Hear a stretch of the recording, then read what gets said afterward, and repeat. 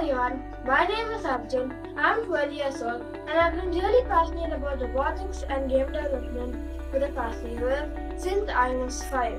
When my mother introduced the Codeavour competition with me was way back in 2020, 3 years ago. So I ended up creating Picto Green Buddy. Picto Green Buddy is a composting robot and it sees if what object you show is biodegradable or not, and if so, it composts the object using soil. This actually ended up winning the competition, which means I got an iPad and a huge motivational boost. In Codeavour 2021, I was super excited and got straight away to brainstorming, and so I ended up creating Mr. Dector.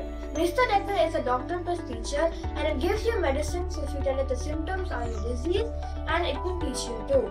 So in Codeavour 2022, I actually ended up extending Mr. Dector and making it Mr. Dector 2.0, which means I added a farming bot. This farming bot can do plowing and sowing seeds. And this also ended up winning the competition, and I got a huge motivational boost because I got a hat trick and $1,000 and an e-bike which my parents promised me I'd get. So now I am eagerly waiting for Codeavour 2023. I can't wait to see what I can create.